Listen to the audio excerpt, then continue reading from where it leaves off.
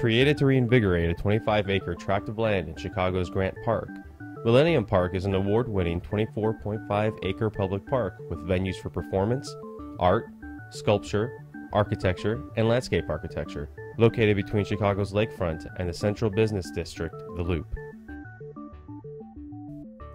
At 24.5 acres, Millennium Park is considered either the largest or one of the largest intensive green roof projects in the world, and covers 2 multi-level parking lots with a total of 4,000 cars, a commuter rail line, and an opera hall.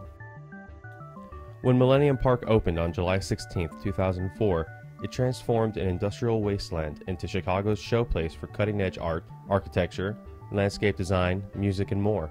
The centerpiece is the Jay Pritzker Pavilion, a bandshell designed by Frank Gehry. Today, it is Chicago's second largest tourist attraction, and the city will mark its 10th anniversary throughout the summer.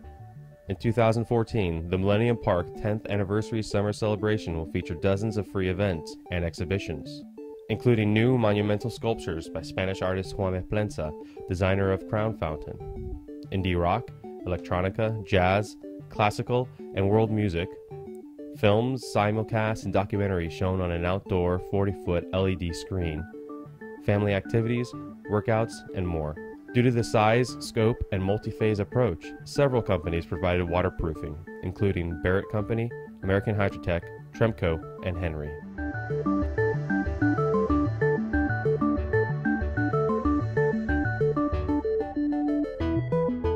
For more information about this project and many more, explore the Green Roofs project database at Greenroofs.com.